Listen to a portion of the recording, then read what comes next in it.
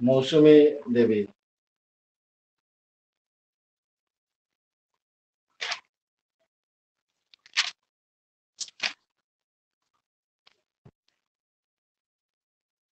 দৰ্শিতা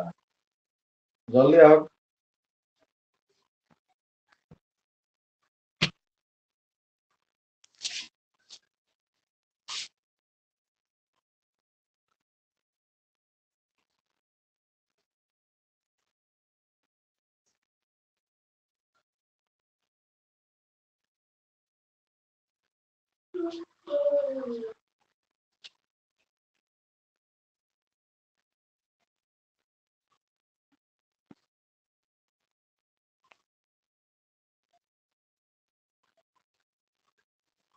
ব্যক্তি বৈষম্য আজি আমি পঢ়াম ইন্ডিভিজুৱেল ডিফাৰেন্স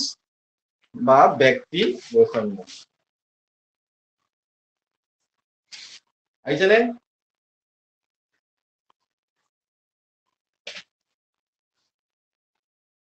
কোন আহিছে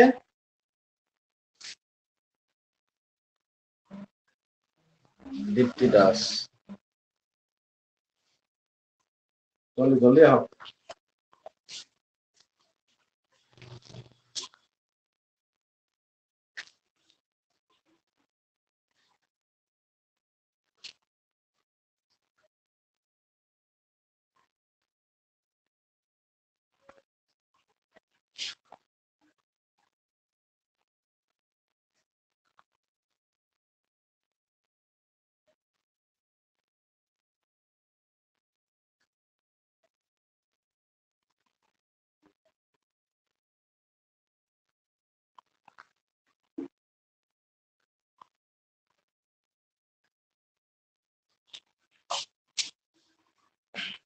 আহিলে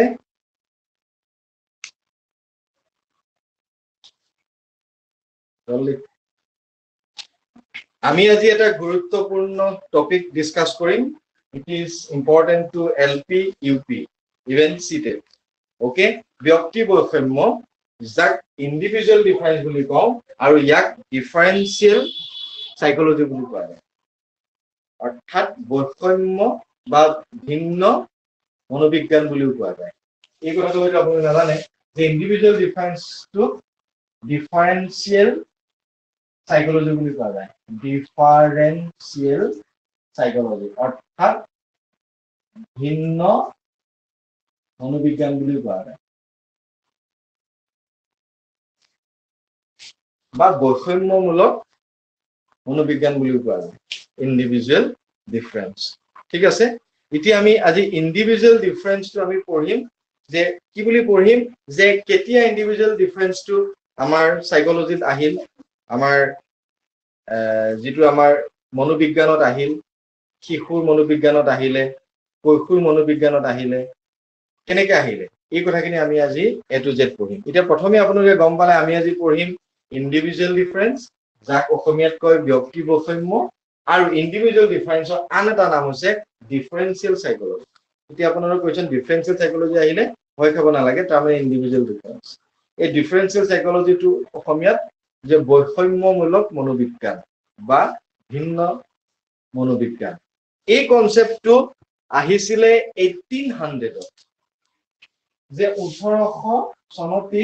এই কনসেপ্টটো ডেভেলপ হৈছিল তাৰ মানে আগতে কি হয় ম্যাথছৰ ক্লাছত যেতিয়া এজন ছাত্ৰই ম্যাথছ ম্যাথমেটিক্স নোৱাৰে তাক এনেকুৱা ধৰণৰ ট্ৰিটমেন্ট কৰা হয় শিক্ষকজনৰ দ্বাৰা যে he will not be able to do any kind of work in the future even I was also victim during my period so এজন ব্যক্তি যেতিয়া এটা বিষয় যদি অকণমান বেয়া হয় কিবা এটা প্ৰবলেমৰ কাৰণে so তেওঁ কি বুজোৱা যায় he is not able to do any kind of works কাৰণ তাৰ ম্যাথমেটিক্সত ভাল নোহোৱা মানে তেওঁ যে একোতেই ভাল নহয় কোনোবা এজন ছাত্ৰ ইংলিছত ভাল নোহোৱা কাৰণে কি যে জীৱনত একোৱেই কৰিব নোৱাৰিব এনেকুৱা ধৰণৰ যিবিলাক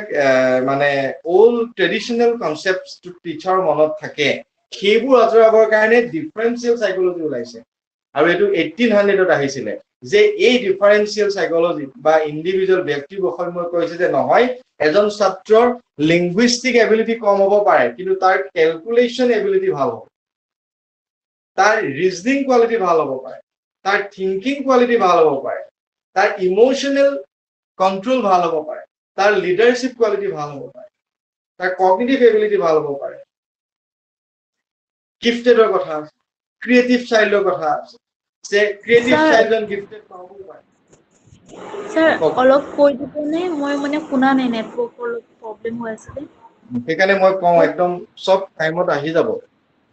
ঠিক আছে, মই আকৌ এবাৰ আৰম্ভ কৰিছো। Individual difference. ইণ্ডিভিজুৱেল ডিফাৰেন্স হৈছে ব্যক্তি বৈষম্য। Very important. আপোনালোকে চাওক, মই যিখিনি বস্তু কৈ আছো বিভিন্ন কিতাপৰ পৰা এটা স্পেচিয়েল নোট আকাৰে অনা হৈছে, গতিকে এইখিনি বস্তু আপোনালোকে গাইডতো নাপায়, ক'তো নাপায় এনেকুৱা ধৰণৰ। এই ইণ্ডিভিজুৱেল ডিফাৰেন্স ব্যক্তি বৈষম্যক আমি কি বুলি জানো? ডিফাৰেন্সিয়েল সাইকোলজি বুলিও জানো। বৈষম্যমূলক মনোবিজ্ঞান দুইটা একেই। এই বস্তুটো বেকগ্ৰাউণ্ডটো মই অলপ হিষ্ট্ৰীটোৰ কথা কৈছো। বুৰঞ্জীটোনো কি? ইয়াৰ হিষ্ট্ৰীটো হৈছে যেতিয়া স্কুলত এজন ছাত্ৰক ইংৰাজীত ভাল নোহোৱাৰ কাৰণে তাক ডিমোটিভেট কৰা হয়, তাক ডিসকাৰেজ কৰা হয়, যে তই জীৱনত একোৱেই কাম কৰিব নোৱাৰে কাৰণ তই ইংলিছ নাজান। ইণ্ডিভিজুৱেল ডিফাৰেন্স আহি পেলাই ক'লে যে নহয়, তেওঁ ইংলিছ নাজানে, তেওঁ কেলকুলেশ্যন এবিলিটি ভাল, তেওঁ কেলকুলেশ্যন এবিলিটি ভাল, লগতে তেওঁ ভাৰ্বেল ৰিজনিংটো ভাল, এবষ্ট্ৰেক্ট ৰিজনিং ভাল, তেওঁ লজিকেল থিংকিং ভাল, তাৰ স্পৰ্টিং কোৱালিটি ভাল, সি ভাল এথলিট হ'ব পাৰে, তাৰ কোৱালিটি আছে, সি ভাল ৰানাৰ হ'ব পাৰে। কথাটো বুজি পাইছেনে? এই যিটো সামগ্ৰিক যিটো ব্যক্তি বিশেষৰ যি কোৱালিটি, সেই বস্তুটোৱে হৈছে ইণ্ডিভিজুৱেল ডিফাৰেন্স। মানে এটা শ্ৰেণীকোঠাত আপুনি বিভিন্ন ভিন্ন কোৱালিটিৰ ছাত্ৰ পাব, যে প্ৰত্যেকজন শিশুৱেই অনন্য আৰু একক আৰু পৃথক। এই কনসেপ্টটো ডেভেলপ কৰিছিল ইণ্ডিভিজুৱেল ডিফাৰেন্স। প্ৰত্যেকজন শিশু, প্ৰত্যেকজন কৈশোৰ অনন্য, একক আৰু পৃথক। কোনো শিশুৰ লগত নিমিলে আৰু সিহঁতক কেতিয়াও কম্পেয়াৰ কৰি লাভ নাই। মই কথাটো বুজি পাইছো, কৈছো আপুনি বুজি পাইছে? শচীন তেণ্ডুলকাৰ যেনেকে he is born two cricket, Lata Mangeshkar যেনেকে বৰ্ন টু সিং। কথাটো বুজি পাইছেনে? যে তেণ্ডুলকাৰ লতা মংগেশকাৰ প্ৰফেশনটো যদি আপুনি সলাই দিয়ে, আপুনি আজি হিমা দাসক যদি আপুনি UPSC এক্সাম দিবলৈ দিয়ে, UPSC ক্ৰেক কৰা মানুহটোক যদি আজি আপুনি ৰেচত যাবলৈ দিয়ে, ৰান কৰিবলৈ দিয়ে, নহ'ব। তাৰ মানে কাৰোবাৰ স্পৰ্টিং কোৱালিটি থাকে, কাৰোবাৰ কেলকুলেটিভ পাৱাৰ থাকে, কাৰোবাৰ ৰিজনিং পাৱাৰ থাকে, কাৰোবাৰ আকৌ ধুনীয়া অৰেটৰী স্কিল থাকে, সুন্দৰকে কথা ক'ব পাৰে, সেইটো এটা আৰ্ট। এই ইণ্ডিভিজুৱেল ডিফাৰেন্সে শিক্ষকজনক এটা চেলেঞ্জ দিছে যে আপুনি ক্লাছত গৈ এজন এজন শিশুৰ সেই প্ৰতিভাটো চাওক। সেইকাৰণে শিক্ষকক কি কয়? প্ৰতিভা সন্ধানৰ চকু বুলি কয়। কাৰণ শিক্ষকৰ দায়িত্ব, it is his duty and it is his responsibility to value the potentialities and qualities of the students in the class. আৰু ক্লাছত থাকাই পটেনচিয়েলিটি বিলাক চাওক। সেইকাৰণে এনেকুৱা প্ৰশ্ন আপোনালোকৰ আহে যে মেথছৰ ক্লাছত ইংলিছ কৰি আছে, তাক কি কৰিব লাগিব? তাক ভালকে বুজাব লাগিব। অপশ্যন বিভিন্ন থাকিব, যে সেইখিনি সময় মটিভেশ্যনটো কৰিব, যে ইণ্ডিভিজুৱেল ডিফাৰেন্সটো এই কাৰণে দিছে। এতিয়া ইণ্ডিভিজুৱেল ডিফাৰেন্সটো প্ৰথম বহুত ৰিচাৰ্চ হ'ল, গৱেষণা হ'ল। প্ৰথম ইণ্ডিভিজুৱেল ডিফাৰেন্স কোনে প্ৰথমবাৰ ব্যৱহাৰ কৰিছিল? এইটো ব্যৱহাৰ কৰিছিল কোনে বাৰু? Sir Francis গেলটন। Very important. গেলটন মানে ইণ্ডিভিজুৱেল ডিফাৰেন্স, মনত ৰাখক। এইবিলাক নাম আহিব আপোনালোকৰ, তেতিয়া ভয় খাব নালাগে। এই গেলটনে প্ৰথমবাৰৰ কাৰণে ব্যক্তি বৈষম্য তথ্যটো ওপৰত কাম কৰিছিল। তেওঁ প্ৰথমবাৰে এই ব্যক্তি বৈষম্যৰ কথাটো তেওঁ পৰীক্ষা কৰিছিলে, আৰু ইয়াৰ ওপৰত প্ৰথম কাম কৰা মানুহজন ছাৰ ফ্ৰান্সিছ গেলটন। তেওঁৰ এখন বিখ্যাত কিতাপ আছিল, সেই কিতাপখন প্ৰকাশ হৈছিলে 1869। সেইটো কি আছিলে? হেৰিডিটেৰী জিনিয়াছ। হেৰিডিটেৰী জিনিয়াছ অৰ্থাৎ বংশানুক্ৰমিক এটা বংশগত যিটো জিনিয়াছ বা উচ্চ প্ৰতিভা সম্পন্ন। এই কিতাপখন 1869ত গেলটনে লিখিছিলে, আৰু এই কিতাপখনে ইণ্ডিভিজুৱেল ডিফাৰেন্সৰ প্ৰথম সূত্ৰপাত কৰিছে, যে এটা ক্লাছত এনেকুৱা ধৰণৰ বিভিন্ন প্ৰতিভাশীল ছাত্ৰ থাকিব পাৰে, বা সেই প্ৰতিভাখিনি কেনেকে ইউটিলাইজ কৰিব লাগে, কেনেকে ইনষ্ট্ৰাকশ্যন দি পেলাই ঠিক কৰিব লাগে, বা কেনেকে মেটেৰিয়েলাইজ কৰিব লাগে, এই গোটেই কনচেপ্টটো গেলটনে প্ৰথমবাৰ সূত্ৰপাত কৰিছে। এতিয়া মনত ৰাখক যে প্ৰত্যেকজন ব্যক্তিৰ প্ৰত্যেকজন শিশুৰে কিছুমান স্পেচিয়েল কোৱালিটিজ থাকে। এতিয়া আমি কৈছো নহয় আমাৰ এই যিটো ইণ্ডিভিজুৱেল ডিফাৰেন্সত সদায় তিনিটা বস্তু থাকে, সেইটো হৈছে লাইক অল আদাৰ মেন, কোনোবা মানুহ সকলোৰে নিচিনা হয়। সেকেন্ড, লাইক সাম আদাৰ মেন, কিছুমান অলপ কম সংখ্যক মানুহৰ লগত মিলে। আৰু কিছুমান হৈছে লাইক নো আদাৰ মেন, কিছুমান আকৌ কাৰো লগত নিমিলে। এতিয়া আপোনালোকে ক্লাছত গম পায়, এতিয়া আমাৰ এতিয়া টেট কোচিঙত গম পায় আপোনাৰ যিটো থিংকিং, সাপোজ মৌচুমী দেৱীৰ যিটো থিংকিং দৰ্শিতা শৰ্মাৰ লগত অলপ মিলিব পাৰে। সাপোজ আমি ক্লাছটো লাইভ ক্লাছ কৰো ছাৰ, এনেকুৱা এটা থিংকিং। এতিয়া সাপোজ আৰু এগৰাকী কোনোবা আমাৰ প্ৰশিক্ষাৰ্থী আমাৰ ট্ৰেইনী কোনোবাই ভাবে যে নহয় মই ৰেকৰ্ডেড ক্লাছটো ল'ম, কোনোবাই ভাবে নাই মই ৰেকৰ্ডেড ক্লাছটো মনৰ মিলন। এতিয়া সেই ৰেকৰ্ডিং শুনা মানুহগৰাকীৰ লগত আমাৰ দৰ্শিতা শৰ্মাৰ থিংকিং নিমিলে। এইটো হৈছে বৈষম্য। কথাটো বুজি পাইছেনে? এই যিটো থিংকিং, এই যিটো মানুহৰ চিমিলাৰিটিজ, ডিসিমিলাৰিটিজ, ৰেজেম্বলেন্সেছ, ডিফাৰেন্সেছ, এইবোৰ মানুহ নালাগে, সকলো বস্তুতে আছে। এতিয়া আমাৰ অসমৰ ক্লাইমেট আপুনি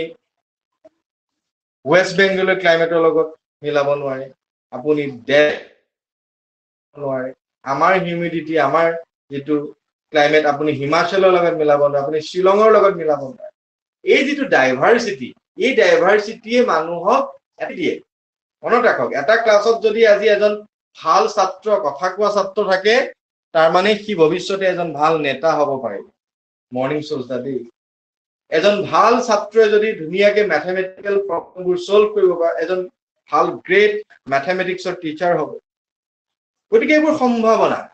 কোনোবাই যদি ভাল ক্ৰিকেট খেলি আছে, এজন ভাল ক্ৰিকেটাৰ হ'ব। গতিকে আমি হিমা দাস, লাভলীনা, ৰিয়ান পৰাগ, শচীন তেণ্ডুলকাৰ, এনেকুৱা আমি বিভিন্ন কোৱালিটি, হিমন্ত বিশ্ব শৰ্মা, কথাটো বুজি পাইছেনে? এই সকলোবোৰ হৈছে আমাৰ ডাইভাৰ্চিটি। এই ব্যক্তিত্ববোৰে আমাৰ সমাজখন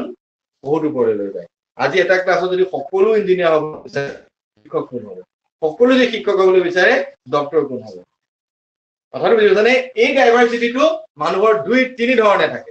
এই ইণ্ডিভিজুৱেল ডিফাৰেন্সটো আমি তিনি ধৰণে পাওঁ। সেই তিনি ধৰণে কি? প্ৰথম হৈছে বায়'লজিকেলি, আমি জন্মগতভাৱে, বায়'লজিকেল মানে কি? জৈৱিকভাৱে আমি জন্ম হোৱাৰ লগে লগে কিছুমান ইনষ্টিং আমি লৈ আহোঁ। সেইকাৰণে কয় যে বাপেক চাই পুতেক,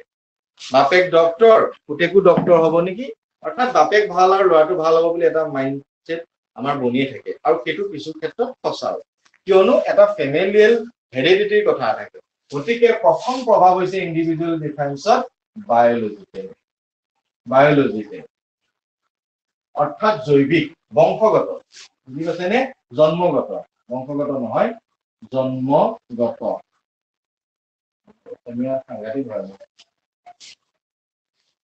জন্মগত, হা। তাৰপিছত বায়'লজিকেল হ'ল, তাৰপিছত কি? ইমোচনেল, আৱেগিকভাৱে আমি ইজনে সিজনৰ লগত নিমিলো কেতিয়াও। তাৰপিছত কালচাৰেলি, সাংস্কৃতিকভাৱে,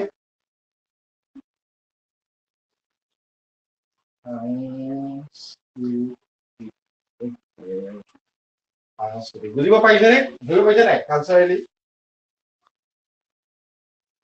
কথাটো বুজি পাইছে নাই? তাৰপিছত হৈ গ'ল মেণ্টেলি, সিজনৰ লগত নিমিলো। বুজি পাইছেনে? অৰ্থাৎ আমাৰ যিটো মগজুৰে বা আমাৰ যিটো মানসিকভাৱেও আমি ইজনে সিজনৰ লগত নিমিলো। এইকেইটা ভাগত আমি একচুৱেলি কি কৰিব পাৰো? ইণ্ডিভিজুৱেল ডিফাৰেন্স চাওঁ। এতিয়া বায়'লজিকেল, জন্মগত ক্ষেত্ৰত আমি কি পাওঁ? হেৰিডিটি, হয় নহয়? যে নেচাৰ এণ্ড নাৰ্চাৰ কথা মই কৈছিলো। অৰ্থাৎ হেৰিডিটি আমি কিছুমান বস্তু এডপ্ট কৰো। কি এডপ্ট কৰো আইকিউ এডপ্ট কৰো ইয়াতে আছে যে ইন্ডিভিজুৱেল ডিফাৰেন্সৰ এৰিয়াবোৰ ইন্ডিভিজুৱেল ডিফাৰেন্স কি কাৰণে হয় সেইবোৰ কথা পাতি মই জাস্ট এই কথাখিনি কৈ দিলো যে আমি কি কি ভাগৰ দ্বাৰা আমি ইজনে সিজনৰ লগত নিমিলো পাঁচটা আঙুলি আমাৰ সমান নহয় মই আজি মেথছ ভাল পাওঁ কোনোবাই ইংলিছ বা মেথছ ভাল নাপায় কাৰোবাৰ পলিটিকেল সায়েন্স ভাল পায় কনস্টিটিউশন ভাল পায় কোনোবাই টুৰিজিম ভাল পায় খাই ভাল পায় এই যিটো আমাৰ ডাইভাৰ্সিটি এই ডাইভাৰ্সিটিবোৰ আমাৰ কিছুমান বস্তু আমাৰ বায়োলজিক্যালি আমাৰ জন্মৰ পৰা আহে আৰু কিছুমান বস্তু আমাৰ আবেগৰ পৰা হয় কক স্যাৰ ইন্ডিভিজুৱেল ডিফাৰেন্সৰ ক্ষেত্ৰত এনভাইৰনমেন্টৰ প্ৰভাৱ নপৰে নেকি এনভাইৰনমেন্টৰ যথেষ্ট আছে মই যথেষ্ট আছে বহুত বেছি আছে মই কবলৈ গৈ আছো জাস্ট আৰম্ভ কৰিছোহে বহুত ডাঙৰ এটা কন্টেন্ট এনভাইৰনমেন্টটো আছে মই এতিয়া আপোনাক কলোতো নেচাৰ এণ্ড নাৰ্চাৰ নেচাৰ মানে কোনটো যিটো আমাৰ হেৰিডিটি আৰু নাৰ্চাৰ মানে হৈছে এনভাইৰনমেন্ট এইটো কুৱেশ্যন আহে আপোনালোকৰ ক্ষেত্ৰত নেচাৰ এণ্ড নাৰ্চাৰ মানে হৈছে কি বাৰু এনভাইৰনমেন্ট নেচাৰ মানে হৈছে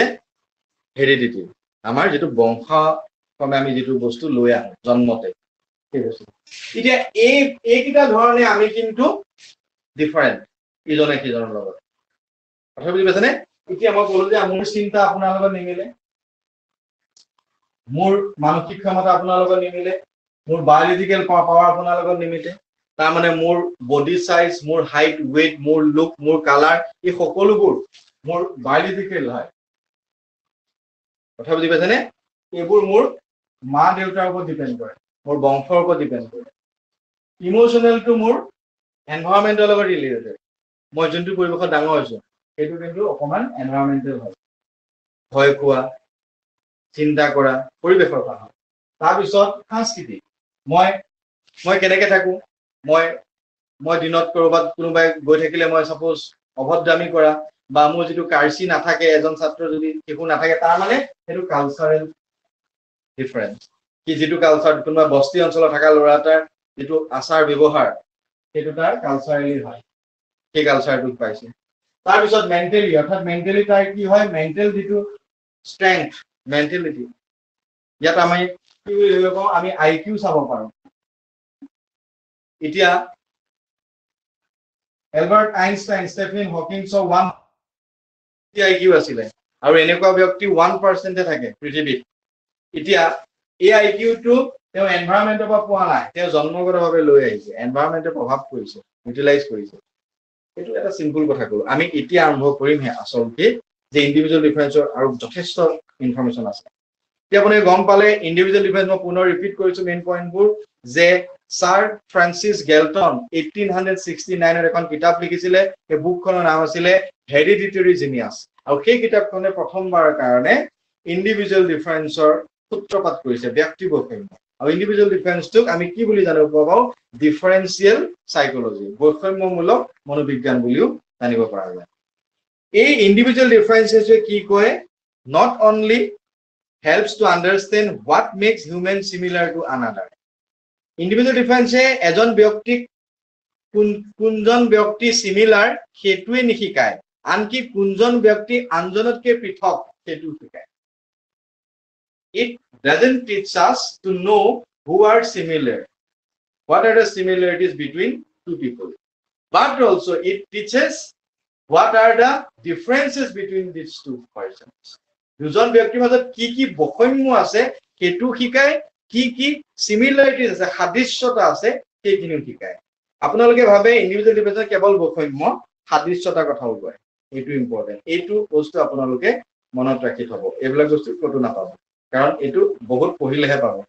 যে সাদৃশ্যতাৰ কথাও কয় ইন্ডিভিজুৱেল ডিফাৰেন্সে বৈষম্যৰ কথাটো কয় সাদৃশ্যতাৰ কথাও কয় এতিয়া these differences এই ডিফাৰেন্সেছবোৰ কেনেকুৱা ধৰণৰ হ'ব পাৰে দুই ধৰণৰ হয় এটা হৈছে কোৱালিটেটিভ আৰু এটা হৈছে কোৱান্টিটেটিভ আপুনি গম পাব যে ইন্ডিভিজুৱেল ডিফাৰেন্স যিবোৰ ব্যক্তি বৈষম্য থাকে এই বৈষম্যবোৰক আমি দুই ধৰণে ভাগ কৰিব পাৰোঁ প্ৰথমটো হৈছে কোৱালিটেটিভ মানে মই আগতে কৈছো গুণগত যিবোৰ জুখিব নোৱাৰি অনুমান কৰিব পাৰি কোৱালিটেটিভ কোৱান্টিটিভটো হৈছে পৰিসংখ্যামূলক যিবোৰ আমি জুখিব পাৰো can be measured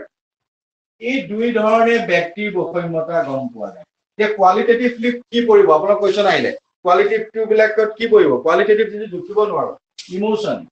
এজন ব্যক্তিৰ যিটো ইমোশন সেইটো আপুনি জুখিব পাৰে নেকি নোৱাৰে কোৱালিটেটিভ এজন ব্যক্তিৰ হাইট ওয়েট এইবোৰ জুখিব পাৰে গতিকে এইবোৰ হৈ গ'ল কোৱান্টিটিভ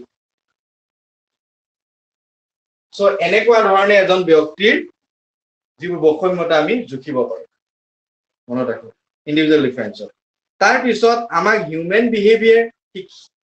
শিকাত সহায় কৰে ইন্ডিভিজুৱেল ডিফাৰেন্স আৰু ইন্টেলিজেন্স যেনেকে ইন্টেলিজেন্স টেম্পাৰামেন্ট এইবিলাক ক'ত পৰিব এইবিলাক আমাৰ ইন্টেলিজেন্সটো আজিকালি যেটো জুখিব পাৰে আইকিউ গতিকে এইটো আমি কোৱান্টিটিভত লৈ যাম হয়নে তাৰ পিছত টেম্পাৰামেন্টটো জুখিব নোৱাৰে এইটো আমি কোৱালিটেটিভত লৈ যাম ইমোশন এইবিলাক জুখিব নোৱাৰে তাৰ পিছত ফিজিক্যাল ফ্যাক্টৰস এইবিলাক এইবিলাক কোৱান্টিটিভ কমপ্লিটলি কোৱান্টিটিভ আমাৰ যিবিলাক মই কৈছো হাইট ওয়েট এইবোৰ বস্তু তাৰ পিছত আমাৰ এচিভমেন্ট টেষ্ট আমি ল'ব পাৰো এইটো কোৱান্টিটিভত পৰে আপোনালোকে বিএড পঢ়ি থাকাখিনি গম পায় এচিভমেন্ট টেষ্ট হয় স্ট্যান্ডাৰ্ডাইজ টেষ্ট হয় নন স্ট্যান্ডাৰ্ডাইজ টেষ্ট হয় এপ্টিটিউড টেষ্ট হয় ক্লাৰিকেল টেষ্ট হয় বুজি পাইছেনে জেনাৰেল এপ্টিটিউড টেষ্ট হয় এইবিলাকৰ যোগেদি এজন ব্যক্তিৰ কোৱালিটিবোৰ জুখা যায় এইটো ইন্ডিভিজুৱেল ডিফাৰেন্সত পৰে তাৰ পিছত ইয়াৰ দ্বাৰা কি হয় যে এই যিটো it is important two আন্ডাৰষ্টেণ্ড that the concept of individual difference is the basis upon which one child is compared to another এজন ছাত্ৰ এজন শিশু আনজন শিশুক আমি কেনেকে তুলনা কৰিম সেইখিনি জানিবৰ কাৰণে আমাক ইন্ডিভিজুৱেল ডিফাৰেন্স জানিব লাগে আৰু কাৰ ডিফাৰেন্সেস আছে ডিসিমিলাৰিটিজ আছে কিখন এতিয়া সদায় এটা কথা মনত ৰাখিব every student is unique different in cognitive, affective, social, maturity, ability, aspiration, motivation, learning style, needs, interest, potential, প্ৰত্যেকজন শিশুৰে বেলেগ আৰু এই গোটেই কোৱালিটিখিনি আমাক কোনে শিকায় ইন্ডিভিজুৱেল ডিফাৰেন্সে এজন শিক্ষকক ইমান মজবুত কৰি লৈ যায় তেওঁ ক্লাছলৈ যোৱাৰ লগে লগে তেওঁ এটা পজিটিভ এটিটিউড বনে তেওঁ ম্যাথমেটিক্সটো শিকাই থাকোতে এজন ছাত্ৰই বুজি পোৱা নাই তেওঁ সেই শিক্ষকজনে সেই ছাত্ৰজনক 10 বাৰ ম্যাথমেটিক্স বুজায় তাৰ মানে তেওঁ গম পালে যে এই ছাত্ৰজনৰ লাৰ্নিং ষ্টাইলটো বেলেগ আগৰ শিক্ষকে কৈ দিলেহেঁতেন যে এবাৰ ইমান সহজ অংকটো তই কিয় বুজি পোৱা নাই কিছুমান ডিসকাৰেজিং ওয়াৰ্ড কৈ দিলে যাৰ কাৰণে ডিমোটিভেটেড ম্যাথমেটিক্সৰ ল'ৰাটোৱে সত কনসেন্ট্ৰেট হ'ব নোৱাৰিলে ইতিয়া সেইটো ডিফাৰেন্স এজন শিক্ষক ব্যক্তি বৈষম্যৰ নলেজ থাকাৰ পিছত কেনেকুৱা লেভেললৈ যাব পাৰে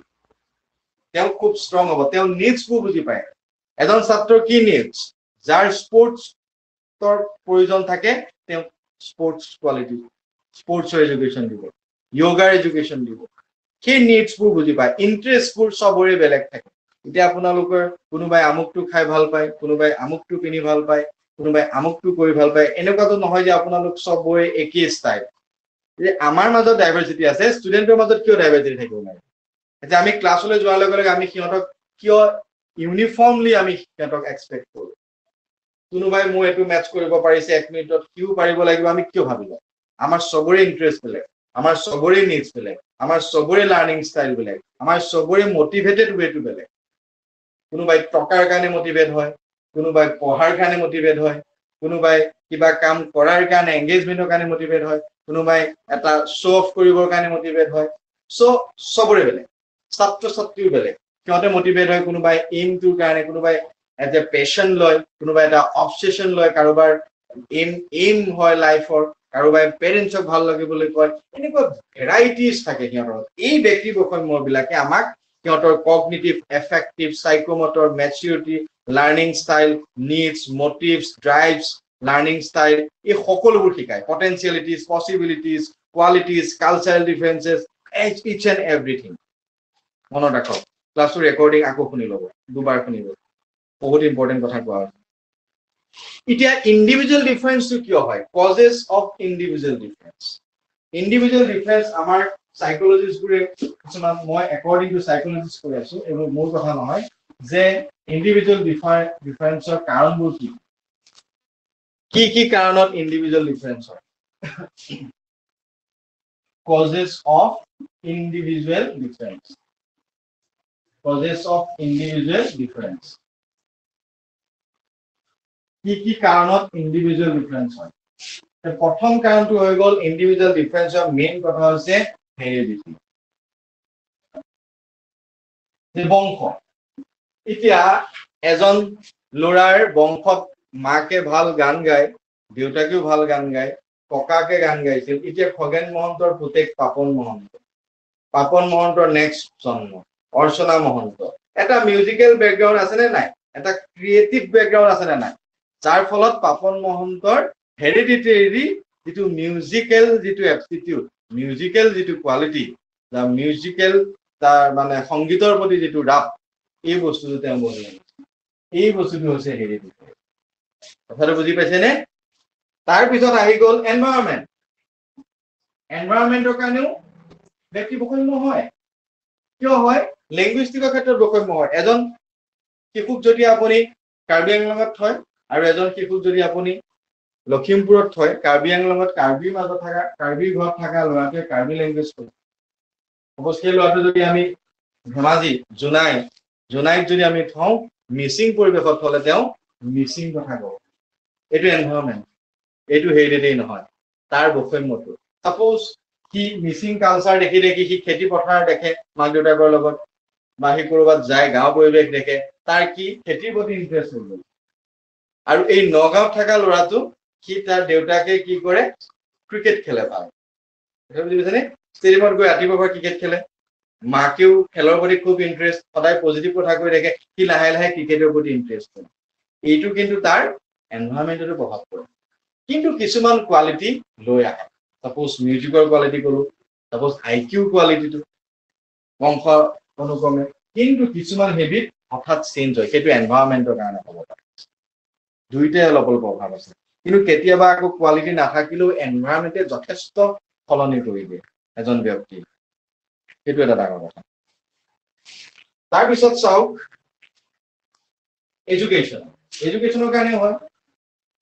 এডুকেশ্যনৰ কাৰণে হয় আমি জানো যে শিক্ষায়ো এজন ব্যক্তি ইণ্ডিভিজুৱেল ডিফাৰেন্সটো কাৰণ হ'ব পাৰে এতিয়া ভাল শিক্ষা পোৱাৰ ফলত এজন ছাত্ৰ সাপোজ সি তাৰ আইকিউ লেভেলো কম কিন্তু সি শিক্ষাটো ভাল পাইছে পৰিৱেশ ভাল পাইছে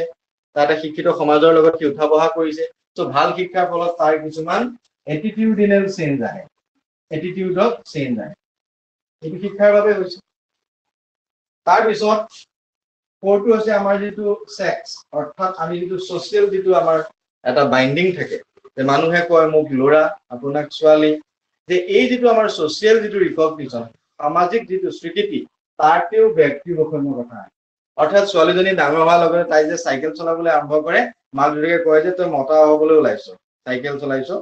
হয়নে তাই জিন্দগীত চাইকেল নচলায় তেতিয়া তাই মনত ভাবে যে ছোৱালী মানুহে চাইকেল চলাব নালাগে বা ছোৱালী মানুহে এইবোৰ কাম কৰিব নাই এইবোৰ মতা মানুহৰ কাম যে ল'ৰাটো যেতিয়া লাহে লাহে খোজ কাঢ়িব তাক ক'ব তই কি কইনা হ'বলৈ ওলাইছ কইনা খোজ দিছ লগৰবোৰে কয় মাক দেউতাকে কয় আৰু মাক দেউতাকে কি কয় ঘৰত থাকিলে যে তুমি দেউতাৰ নিচিনা হ'ব লাগিব দেই ল'ৰাটোক কয় শক্তিশালী হ'ব লাগে দেউতাৰ নিচিনা হ'ব লাগে তেতিয়া কি বুজি পায় আমাৰ দেউতা শক্তিশালী ল'ৰা শক্তিশালী ছোৱালীজনী ওচৰত থকা ছোৱালীজনী ভাবে যে তেনেহ'লে আমি অকণ কম শক্তি হ'ব লাগে তেতিয়া খোৱা বোৱাৰ প্ৰভাৱ এটা আহে যে বা এই ল'ৰা মানুহৰ নিচিনা খাব পাৰে এইবোৰ আমাৰ মানে ইণ্ডিভিজুৱেল ডিফাৰেন্স এটা বুজি পাইছা নাই গতিকে এইবোৰ খুব ইম্পৰ্টেণ্ট বস্তু ভেৰি ইম্পৰ্টেণ্ট তাৰপিছত কালচাৰ আমি আগতেও কৈছো যে কালচাৰেলটো খুব ইম্পৰ্টেণ্ট এতিয়া এগ্ৰিকালচাৰ কথা কৈছো মই কৃষি কাৰ্যত নিয়োজিত ব্যক্তিজনৰ পুতেকে যদি তাত গাঁৱত চব কৃষি কাৰ্যৰ কথাই ভাবে তেনেহ'লে তাৰ এটিটিউডটো এগ্ৰিকালচাৰ প্ৰতি ইণ্টাৰেষ্ট হয় ঠিক তেনেদৰে কোনোবাই যদি কিবা ফাৰ্মিং দেখে ফাৰ্নিচাৰ বনোৱা দেখে ক্ৰাফ্ট দেখে পায় তাৰ সেইটো বস্তুৰ প্ৰতি ইণ্টাৰেষ্ট হয় এই বস্তুবোৰ হৈছে এনেধৰণে ব্যক্তি বৈষম্যৰ ক্ষেত্ৰত কাৰণ হ'ব পাৰে এটা পৰিৱেশ হেৰিডিটেৰী তাৰ উপৰিও এডুকেশ্যন সেক্স কালচাৰ এই সকলোবোৰ এটা এটা কাৰণ হ'ব পাৰে এতিয়া ইন্ডিভিজুৱেল ডিফাৰেন্সটো আমাৰ বিভিন্ন ভাগ আছে এই ইন্ডিভিজুৱেল ডিফাৰেন্সটো প্ৰথমে সাইমন বিনেটে কেইটামান ভাগ দিছিলে ভেৰি ইম্পৰ্টেণ্ট দেই মই ফ্ৰান্সিছ গেলটনৰ কথা ক'লো যে বিনেটৰ কথা কৈছো বিনেটে কেইটামান ইন্ডিভিজুৱেল ডিফাৰেন্সৰ ক্লাছিফিকেশ্যন দিছে তেওঁ কৈছে যে ইন্ডিভিজুৱেল ব্যক্তি বৈষম্যটোত আগতে আৰু এটা কথা দেই ফ্ৰান্সিছ গেলটন বিনেট আৰু স্কিনাৰ এই সকলোবোৰে ইন্ডিভিজুৱেল ডিফাৰেন্সৰ ওপৰত তেওঁলোকে মানে উকালতি কৰিছিল বা তেওঁলোকে নিজৰ নিজৰ ধাৰণাবোৰ তেওঁলোকে দি গৈছিলে স্কিনাৰো আছিলে BF Skinner also related so আপোনালোকৰ ইন্ডিভিজুৱেল ডিফাৰেন্স আহিলে যদি ৰিলেটেড নেমছ আহে বিএফ স্কিনাৰো পৰিব কিন্তু এইবিলাক মনত ৰাখি থব লাগে সো বিনেটে কৈছে বিনেটৰ স্যাৰ নাম কিটা আকৌ কব বিএফ স্কিনাৰ গেলটনটো মানে ভেৰি ইম্পৰ্টেণ্ট ফাদাৰ বুলি ক'ব পাৰি ফাদাৰ অফ ইণ্ডিভিজুৱেল ডিফাৰেন্স বা ডিফাৰেন্সিয়েল সাইকোলজি বুলি ক'ব পাৰি কাৰণ গেলটন ছাৰ ফ্ৰান্সিছ গেলটনে প্ৰথমবাৰ 1869ত হেৰিডিটৰী জিনিয়াছ নামৰ এখন কিতাপ লিখি পেলাই ইণ্ডিভিজুৱেল ডিফাৰেন্স বা ব্যক্তি বৈষম্য ওপৰত প্ৰথমবাৰ কাৰণে সূত্ৰপাত কৰিছিল হি ফাৰ্ষ্ট started স্যাৰ গেলটনে ইন্টেলিজেন্সেৰ উপৰতো কাম কৰিছিল ন গেলটনে প্ৰথমবাৰ ইণ্ডিভিজুৱেল ডিফাৰেন্সৰ ওপৰত কথা কৈছিল গেলটন স্যাৰ ছাৰ এইটো ফ্ৰান্সিছ কোৱা গেলটন নাই মই কৈছো যে ইন্টেলিজেন্সেৰ উপৰতো কাম কৰিছিল গেলটনে Yes, ইন্টেলিজেন্সেৰ উপৰ Exactly, ইন্টেলিজেন্সৰ ওপৰত কৈছে বিনেটো ইন্টেলিজেন্সৰ ওপৰত কৈছে থাৰ্ষ্টনে কৰিছে গতিকে সেইখিনি মানে ইম্পৰ্টেন্ট ইণ্ডিভিজুৱেল ডিফাৰেন্সত এইবোৰ কথা খুব কম আহে কিন্তু জানি থোৱাটো ভাল ইণ্ডিভিজুৱেল ডিফাৰেন্সত এইটো আপুনি এইকাৰণে গম পোৱা নাই ইণ্ডিভিজুৱেল ডিফাৰেন্সৰ ওপৰত এনেকুৱা কুৱেশ্যন অহা নাই যে ইণ্ডিভিজুৱেল ডিফাৰেন্সৰ ফাদাৰ কাক কয় এই কনচেপ্টটো প্ৰথম কোনে উলিয়াইছে কিন্তু জানি থোৱাটো ভাল যে এই গোটেইখিনি মানুহে এইটোৰ লগত সিটোৰ লগত জড়িত বিএফ স্কিনাৰো কাম কৰিছে গেলটনটো মেইন বিএফ স্কিনাৰো আছে তাৰপিছত আপোনাৰ আমি এতিয়া ক'লো বিনেটৰ আছে আৰু গেটছ আছে গেটছো ইয়াত জড়িত এতিয়া ফাদাৰ বুলি বিনেটৰ ক'লে নহয় কোনজনক বুজিম ফাদাৰ বুলি ক'লে কোনজন ফাদাৰ বুলি ফাদাৰ ক'লে আমি ক'লে গেলটন মেইন ছাৰ ফ্ৰান্সিছ গেলটন এতিয়া আপোনালোকৰ কুৱেশ্যন আহিব এইখন কিতাপ কোনে লিখিছিলে হেৰিডিটৰী জিনিয়াছ কিতাপখন কোনে লিখিছিল সেইটোহে কুৱেশ্যন আহিব টেটত এতিয়া আপোনালোকে যদি ভুল কৰে তাত গেটছ দিব গেলটন দিব বিনেট দিব স্কিনাৰ দিব আপোনালোকৰ আনসাৰ কি হ'ব আপোনালোকৰ আনসাৰ হ'ব গেলটন ছাৰ ফ্ৰান্সিছ গেলটন কেতিয়াবা ইয়েৰটো সুধিব 1869 ভেৰি ইম্পৰ্টেণ্ট বুজি পাইছেনে সো 9টা বজাত ক্লাছটো আপোনালোকৰ কাৰণে দিলো so out of 42 out of suppose 38 মান সদায় থাকে 14 টা হে প্ৰেজেন্ট তে ক্লাছটো তেনেহ'লে 5 বজালৈ লৈ যাওঁ নেকি স্যাৰ 5 বছৰৰ প্ৰব্লেম হ'ব প্ৰব্লেম হ'ব স্যাৰ প্ৰব্লেম হ'ব তে 14 জনে প্ৰেজেন্ট চাওক স্যাৰ 8টা বজাত দিলেও অসুবিধা নাই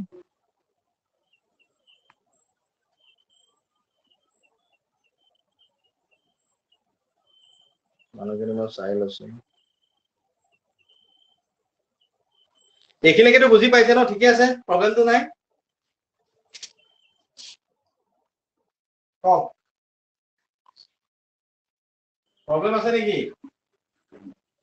নাই স্যাৰ মাইকটো অন নাই কৰিব স্যার আমি আপুনি মই ভুলতে কৈ দিলো মই ভাবিলো কিবা এটা গেটছে ক্লাছিফিকেশ্যন কৰিছিলে বিনেট নহয় হা ক্লিয়াৰ কৰি লওক মানে বিনেট গেটছ মোৰে কনফিউজ হৈছে গেটছৰ ক্লাছিফিকেশ্যন আছিলে গেটছে ইণ্ডিভিজুৱেল ডিফাৰেন্সক ক্লাছিফাই কৰিছে ভাগ কৰিছে কি ভাগ কৰিছে তেওঁ ভাগ কৰিছে যে ফিজিকেল ট্ৰেটছ যে যিটো শাৰীৰিক যিটো লক্ষণ ট্ৰেটছ মানে হৈছে লক্ষণ দেই এইটো হৈছে লক্ষণ অৰ্থাৎ শাৰীৰিক যিটো লক্ষণ শাৰীৰিক লক্ষণত গেটছক কৈছে গেটছে কৈছে যে শাৰীৰিক লক্ষণৰ মাজতো ব্যক্তি এজন ইজনৰ পৰা সিজন পৃথক এতিয়া সাপোজ কোনোবা এজনৰ শাৰীৰিক কোনোবা এজন ল'ৰা ওখ কোনোবা এজন চাপৰ কোনোবা এজন শকত কোনোবা ক্ষীণ কোনোবা কলা কোনোবা বগা হয় নহয় সো এই যিখিনি জেনেৰেল যিখিনি ফিজিকেল ডিফাৰেন্সেছ এইখিনি কথা ফিজিকেল ট্ৰেটছ হিচাপে নামাংকন কৰিছে শাৰীৰিক লক্ষণৰ ক্ষেত্ৰত বেলেগ সিম্পল কথা দেই এইখিনি ইমান মাথা মাৰিব নালাগে সৰু কথা মেণ্টেল ট্ৰেটছ মেণ্টেল ট্ৰেটছ মানে বুজি পাইছে নহয় মেণ্টেল ট্ৰেটছ বুজি পাইছে নহয় যিখিনি মানসিক চিন্তা অৰ্থাৎ কাৰোবাৰ ইন্টেলিজেন্সটো খুব ভাল মেমৰি ভাল এতিয়া আপোনালোকক কোনোবাই সৰুতে পঢ়া এটা কবিতা সুন্দৰকে আবৃত্তি কৰি দিব পাৰে কাৰোবাৰ মনত আছে দাদুল কলিতা মোৰ বিশ্বাস দৃঢ় বিশ্বাস চ' দাদুল কলিতাৰ মেমৰি ভাল তেওঁ ক্লাছ 7-8ত পঢ়া চাগে নোৱাৰো কথাটি পঢ়িছিলে চাগে নিচিনো তোমাক পঢ়াইছিলা প্ৰভু এইবোৰ পঢ়িছিলে দাদুল কলিতাই তেওঁ এতিয়াও মনত আছে নে কি কোৱা দাদুল আছে নাই ছাৰ নেকি আছে মনত আছে আছে মোৰ সাইকোলজিটো ভাল নাই বেয়া কোৱা মই কেনেকে চিনি পাইছো মানুহ সেইটো ক'ব পৰা নাই আৰু কেনেকে ক'ব পাৰি য়েছ সেইটোৱেতো কয় সাইকোলজি অৰ্থাৎ আৰু 2 বছৰমান মই থাকিলে মানে টিচিং কৰিলে মই এষ্ট্ৰলজাৰ হৈ যাব পাৰিম সাপোজ মই মানুহ এতিয়াতো মই জানো মই মানুহ চাব জানো মানুহ পঢ়িব জানো কাৰণ 6 বছৰ সাইকোলজি পঢ়িছো বিএডত 2 ইয়াৰ্ছ পঢ়িছো ভালকে এমএ ইন এডুকেশ্যনত 2 ইয়াৰ্ছ এমএডত এই 6 বছৰ সাইকোলজি পঢ়িলে মানুহৰ আপুনি এটা চিন্তা কৰিব পাৰে মানুহজনৰ ব্যক্তিত্ব মানুহজনৰ মানে কিছুমান সাইলেন্ট তেওঁ থিংকিং বুজি পাব পাৰে আইডিয়া কৰিব পাৰে মানুহজন যথেষ্ট চিডিপিৰ লগত জড়িত হৈ থাকিলে সেইটো আপোনালোকৰ হৈ যাব ভালকে যদি সোমাই পৰে আপুনি যদি আইকিউ টেষ্টলৈ যায় আপুনি যেতিয়া পাৰ্চনেলিটি টেষ্ট এডুকেশ্যনত হেৰিহঁতে গম পাব দৰ্শিতাহঁতে ভালকে গম পাব যাৰ এডুকেশ্যন বেকগ্ৰাউণ্ড ছাবজেক্ট লৈ আপুনি যেতিয়া ৰ'চাৰ্ক ইনগল টেষ্ট কৰাব মেমৰি ড্ৰাম টেষ্ট কৰাব এচিভমেণ্ট টেষ্ট কৰাব তেতিয়া যথেষ্টভাৱে শক্তিশালী হয় মানুহৰ থিংকিংটো গতিকে হয়নে নহয় দৰ্শিতা হয়নে নহয় ছাৰ হয়নে নহয় শুনা নাছিলা হয় পাইছিলোঁ ছাৰ তাৰপিছত আমাৰ স্পেচিয়েল কেপাচিটিৰ ভিতৰত কি পৰে একৰ্ডিং টু গেটছ এইটো গেটছে স্পেচিয়েল কেপাচিটিৰ ভিতৰত পৰে কি বাৰু কওকচোন মিউজিকটো পৰে স্পেচিয়েল কেপাচিটি বিশেষ ক্ষমতাৰ ভিতৰত মিউজিক আৰ্ট তাৰপিছত ছ'চিয়েল এপ্টিটিউড তাৰ মানে আজি সকলোতো জুবিন গাৰ্গ হ'ব নোৱাৰে এতিয়া আপুনি মই চেষ্টা কৰিলো আমি জুবিন গাৰ্গ হ'ব পাৰিম জানো নোৱাৰো যে মই আজিৰ পৰা খুব চেষ্টা কৰো জুবিন হওঁ জুবিনৰ নিচিনা মই গান এটা গাওঁ তেনেকুৱা হ'ব পাৰে নোৱাৰে এই স্পেচিয়েল কেপাচিটিটো ব্যক্তি বিশেষে হয় যে সাপোজ আজি মোৰ যিটো কোৱালিটি আছে বেলেগ এজন ব্যক্তিৰ নাই কোনোবাই ভাল পেইন্টিং কৰে সেই পেইন্টিংটো আমাৰ জুবিনে কৰিব নোৱাৰে এতিয়া ডক্টৰ হিমন্ত বিশ্ব শৰ্মাৰ যিটো ছ'চিয়েল এপ্টিটিউড লিডাৰশ্বিপ যিটো কোৱালিটি সেইটো হয়তো বেলেগ এজন ব্যক্তি নাই গতিকে এই বস্তুটো খুব ইম্পৰ্টেণ্ট ছ'চিয়েল কেপাচিটি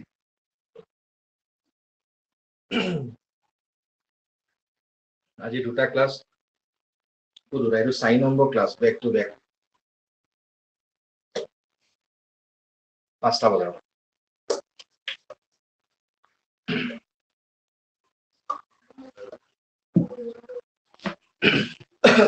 বুজি পাইছেনে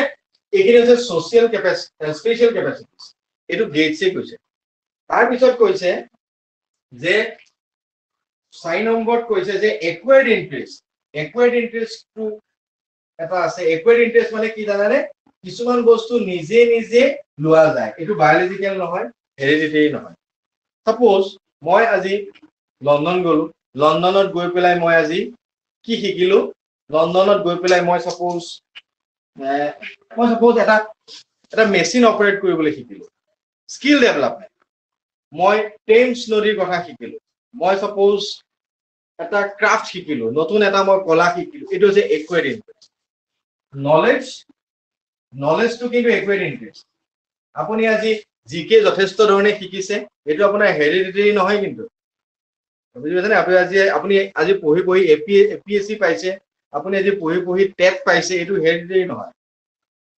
আপোনাৰ টেট পাবলৈ যিটো মিনিমাম ইণ্টেলিজেন্স লাগে এইটো হেৰিডিটেৰী হ'ব পাৰে কিন্তু বাকীখিনি 99% আপোনাৰ কি বাৰু একুৱাৰ্ড ইণ্টাৰেষ্ট আপোনাৰ দেউতা শিক্ষক আপুনি শিক্ষক হ'ব এইটো বায়'লজিকেল নহয় মিউজিকৰ ক্ষেত্ৰত হয় আৰ্ট এণ্ড ক্ৰাফ্টৰ ক্ষেত্ৰত হয় ছিংগিঙৰ ক্ষেত্ৰত হ'ব, চিন্তাৰ ক্ষেত্ৰত হ'ব, কিন্তু প্ৰফেশ্যনৰ ক্ষেত্ৰত নহয়। Very important. কথাটো বুজি পাইছেনে? এতিয়া এই একুৱাৰ্ড ইণ্টাৰেষ্ট টু নলেজ, আপুনি আজি আহোম সম্প্ৰদায়ৰ কথা যথেষ্ট ধৰণে শিকিছে, APSC কাৰণে প্ৰিপেয়াৰ হৈছে, এইটো আপোনাৰ বংশাৱলীৰ কথা নাহেই, বা আপুনি জৈৱিকভাৱে লৈ আহিছে, ৰুদ্ৰসিংহৰ কথা আপুনি মাৰ পেটতে লৈ আহিছে, এইটো কেনেকুৱা কথা? গদাধৰ সিংহৰ কথা, জয়মতীৰ কথা আপুনি একেবাৰে মাৰ গৰ্ভৰ পৰা আপুনি জয়মতী মূলাগাভৰুৰ কথা শিকি অহা নাই, লাচিত বৰফুকনৰ কথা। সেইটো হৈছে আপোনাৰ একুৱাৰ্ড ইণ্টাৰেষ্ট। আপুনি লণ্ডনত গৈ পেলাই আপুনি লণ্ডনৰ কথা শিকিছে, এইটো আপুনি মাৰ গৰ্ভত শিকা নাই, বা সেইটো কাৰণে আপোনাৰ কোৱালিটিটোও নালাগে। এইবিলাক হৈছে একুৱাৰ্ড interest. Very important. Skill development. তাৰপিছত 5 নম্বৰ হৈছে টেম্পাৰামেণ্ট। টেম্পাৰামেণ্ট হৈছে কি বাৰু? এইটো এটা লক্ষণেই হয়, বৈশিষ্ট্য। এজন ব্যক্তিৰ টেম্পাৰামেণ্ট বৈশিষ্ট্য কেনেকুৱা ধৰণৰ বৈশিষ্ট্য? Nervous stability. মানুহৰ মাজত কথা ক'বলৈ পালে কিছুমান মানুহে বহুত ভয় খায়, মুখৰ পৰা কথাই নোলায়। সেইটো এটা কি বাৰু? এইটো এটা হৈ যায় টেম্পাৰামেণ্ট, এজন ব্যক্তিৰ টেম্পাৰামেণ্ট, অৰ্থাৎ তেওঁ এটা বৈশিষ্ট্য। এইটো বস্তু তেওঁ পৰিৱেশৰ কাৰণেও প্ৰভাৱিত হয়। তেওঁ যদি এনেকুৱা এটা পৰিৱেশত থাকে য'ত এনেকুৱা এটা হেবিট ফৰ্মেশ্যন নহয়, তেতিয়াও হ'ব পাৰে। তেওঁ যদি খুব বেকৱাৰ্ড এৰিয়াত থাকে, তেতিয়াও হ'ব পাৰে। বা তেওঁ বিভিন্ন ধৰণে চিন্তাৰে যদি জুৰুলা হৈ থাকে, তেতিয়াও হ'ব পাৰে। এইবোৰ ক্ষেত্ৰত ইম'চনেল টেণ্ডেঞ্চি, এই সকলোবোৰ টেম্পাৰামেণ্টত পৰে। তাৰপিছত হৈছে character. Character one kind of কি বাৰু? ইণ্ডিভিজুৱেল ডিফাৰেঞ্চেই হয়। কিয় হয়? এতিয়া কেৰেক্টাৰৰ ক্ষেত্ৰত এনভাইৰনমেণ্টে যথেষ্ট প্ৰভাৱ পৰে। এতিয়া এটা ব্ৰকেন ফেমিলিৰ ল'ৰা, যিটো আমি জুভেনাইল ডিলিনকুৱেণ্ট বুলি ক'ব পাৰোঁ, বিভিন্ন ক্ৰাইম কৰে, 18 বছৰ আগতে সি কিছুমান অপৰাধজনিত কাৰ্যত লিপ্ত হয়। সি ড্ৰাগছ খায়, সি ৰেপ কৰে, সি কাৰোবাক মাৰ্ডাৰ কৰে, প্ৰফেশ্যনেল কিলাৰ। চ' এই কামবোৰ যেতিয়া 18 বিল' 18ত কামবোৰ কৰিব, তেতিয়া তাৰ পৰিৱেশৰ প্ৰভাৱ। অৰ্থাৎ এটা ডিভোৰ্চ পেৰেণ্টছৰ এজন ল'ৰাৰ মানসিক স্থিতিটো কেনেকুৱা? তাৰ নিগেটিভিটিটো প্ৰথম আহে, আৰু মানুহক বিশ্বাস কৰিবলৈ সি টান পায়, কাৰণ সি দেউতাকক দেখা পাইছে, মাকক এৰি দেউতাক বেলেগৰ লগত আছে, বা মাকে দেউতাকক এৰি পেলাই বেলেগকে আছে। এই থিংকিংবোৰৰ পৰা তাৰ ফ্ৰাষ্ট্ৰেশ্যন, ডিপ্ৰেশ্যন, ডিসএপইণ্টমেণ্ট, বিলিফ, তাৰ এটিটিউড, তাৰ ৱে অফ থিংকিং সকলোবোৰ সলনি হৈ যায়। তাৰ কেৰেক্টাৰত প্ৰভাৱ পেলায়, কেৰেক্টাৰে গৈ পাৰ্চনেলিটিত প্ৰভাৱ পৰে, পাৰ্চনেলিটিয়ে এডজাষ্টমেণ্টত প্ৰভাৱ পৰে, এডজাষ্টমেণ্টটোৱে কি প্ৰভাৱ কৰে? এডজাষ্টমেণ্টটোৱে ৱে অফ থিংকিঙত প্ৰভাৱ পৰে, কগনিটিভ এবিলিটিত প্ৰভাৱ পেলায়। গতিকে এই সকলোবোৰ ইটোৰ লগত সিটো জড়িত। গতিকে কেৰেক্টাৰটো এটা ক্লাছিফিকেশ্যন হ'ব, বা এটা পাৰ্ট হ'ব পাৰে কিহৰ বাৰু? Individual difference. আৰু এইটো যথেষ্ট সংখ্যকভাৱে এনভাইৰনমেণ্টে প্ৰভাৱ পেলায়। এজন ভাল পৰিৱেশত থাকিলে এজন ব্যক্তি ভাল হয়, বেয়া পৰিৱেশত থাকিলে বেয়া হয়। ইণ্টেলিজেঞ্চ লেভেলটো বেলেগ। এজন গিফটেড খুব গ্ৰেট পাৰ্চনেলিটি এজনো কেৰেক্টাৰিষ্টিক বেয়া হ'ব পাৰে। এজন ভাল ছিংগাৰো কেৰেক্টাৰ বেয়া হ'ব পাৰে। আৰু এজন একো নাই, তেখেত একেবাৰে সাধাৰণ, তেওঁ ফৰ্মেল এডুকেশ্যনো নাই, কিন্তু তেওঁ চৰিত্ৰ ভাল হ'ব পাৰে। এই বস্তুটো বেলেগ। কেতিয়াবা কয় নহয়, কোনোবা এজন ভাল ছিংগাৰেও খুব ড্ৰিংকছ কৰে বা অলপ অনৈতিক কামত লিপ্ত হয়, তাৰমানে তেওঁ কোৱালিটি আৰু কেৰেক্টাৰ দুটা বেলেগ বস্তু। তেওঁ চৰিত্ৰ গঠনৰ ক্ষেত্ৰত তেওঁ যিটো পৰিৱেশ পাইছিলে তাৰ প্ৰভাৱ আছে। এতিয়া মই নাম নকওঁ, বিতৰ্ক নহয়, কাৰণ মোৰ ভিডিঅ' বহুত ভাইৰেল, ক'ৰবাত জেগাত বহুত জেগালৈ গুচি যায়, গতিকে মই নাম ধৰি নকওঁ। মই এটাই ক'ব বিচাৰোঁ, কিছুমান ছিংগাৰ এনেকুৱা আছে আমাৰ অসমত যে তেওঁলোকৰ অকণমান অলপ অনৈতিক কাম বা অলপ সমাজত এটা বেলেগ ধৰণৰ এটা ইতিবাচক নহয় বাৰ্তা যাব বিচাৰে, কিন্তু কোনোবা ছিংগাৰৰ আকৌ কি হয়, এটা খুব ধুনীয়া এটা এটিটিউড আছে, এটা আচাৰ ব্যৱহাৰ, এই বস্তুটো কিন্তু পৰিৱেশৰ কাৰণে হৈছে, তেওঁ যিখিনি পৰিৱেশত আছিল, সেইটো ডাঙৰ কথা। গতিকে সেইটো এটা কথা আমি ভাবিব লাগিব। তাৰ বাদে কোৱালিটিটো বেলেগ বস্তু, তেওঁ কণ্ট্ৰিবিউশ্যন, কোৱালিটি, তেওঁ টেলেণ্টেড, তেওঁ ক্ৰিয়েটেড, তেওঁ মানে হি মে বি গ্ৰেট মেন, সেইটো বেলেগ বস্তু। গতিকে এইখিনি বেলেগ বস্তু, এইখিনি আপোনাক বুজি পালে মেইনলি। এতিয়া মই এৰিয়াৰ কথা কওঁ যে ইণ্ডিভিজুৱেল ডিফাৰেঞ্চ, ব্যক্তি বৈষম্য কি কি এৰিয়াত সোমাই আছে, কিমান স্কোপ, ইয়াৰ স্কোপটো কিমান, ইয়াৰ এডুকেশ্যনেল ইমপ্লিকেশ্যন কিমান, কথা বুজি পাইছেনে? ইয়াৰ শিক্ষাত ইয়াৰ প্ৰয়োজন কিমান, ইয়াৰ এপ্লিকেবিলিটি কিমান, আৰু ইয়াৰ কেনেকৈ বিস্তৃত হৈ আছে, ইয়াৰ স্কোপটো কিমান, সেই বিষয়ে আমি কথা পাতিম। এইখিনিলৈকে বুজি পাইছে নে কওক মাত দিয়ক পাইছো স্যার। স্যার পাইছো স্যাৰ পাইছো স্যাৰ ঠিক আছে তাৰপিছত চাওক এৰিয়াছ ভালকে পঢ়ক দেই আপোনালোকে গম পাইছে নে স্পেচিয়েল টেটৰ এডমিট ওলাই গ'ল কিন্তু আৰু পূজাৰ পাছতে আপোনালোকৰ পৰীক্ষা হ'ব আৰু আপোনালোকে পৰীক্ষাত পাছ কৰাৰ পিছত বাই নৱেম্বৰ ডিচেম্বৰ আপোনালোক এজন এজন কি হ'ব এটা অসমীয়াত বাক্যজন কি কয় টেটনি বুলি কয় নেকি নে টেটুৱা বুলি কয় নেকি দাদুল কৰি তাক টেটুৱা বুলি ক'ব আৰু সাপোজ আমাৰ মৃদুলা বাইদেউ কি ক'ব টেটুনি বুলি ক'ব নেকি টেট টিচাৰ আৰু হয়নে নহয় আপোনালোক শিক্ষক হ'বলৈ গৈ আছে কিন্তু শিক্ষক হ'বলৈ গৈ আছে লগতে মনটো ভাল লাগি আছে আপোনালোকৰ মিক্স ফিলিং হৈ আছে পাছ কৰিম শিক্ষক হ'ম কিমান ভাল লাগিব স্কুললৈ যাম 1 তাৰিখৰ লগে লগে মেছেজ আহিব চেলাৰী দান ভাল লাগিব কিন্তু দায়িত্ববোধ ল'ব দেই স্যাৰ এজন মানে নোটিফিকেশন কেতিয়া যাব নোটিফিকেশন আহি যাব বাই নৱেম্বৰ অক্টোবৰ লাষ্টত আমাৰ পৰীক্ষা হৈ যাব 100% অক্টোবৰ লাষ্ট মেবি নৱেম্বৰ হ'ব পাৰে কিন্তু পূজাৰ পাছত চান্সেছ বহুত বেছি স্পেচিয়েল ডেটৰ অলৰেডি এডমিট ওলাই গ'ল পাইছেনে স্পেচিয়েল ডেটৰ কোনোবা স্পেচিয়েল ডেটৰ আছে নেকি আমাৰ ইয়াতে স্পেচিয়েল ডেটৰ কোনোবা আছে নেকি নাই চাগে গতিকে চাকৰি কৰিব